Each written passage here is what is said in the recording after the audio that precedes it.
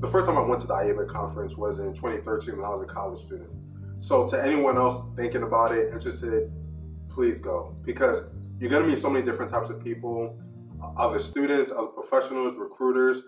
There's so many ways that you can go to that conference and take something out of it. Even the sessions are pretty interesting to see, where you can, if you're a credentialed actuary, you can earn credits, you can get continuing education credits. But if you're a student, this is where you can learn more about what do you actually do on a day-to-day job. This is going to be the opportunity for you to understand what's the difference between life and health, what's the difference between P&C, CAS, and the SOA.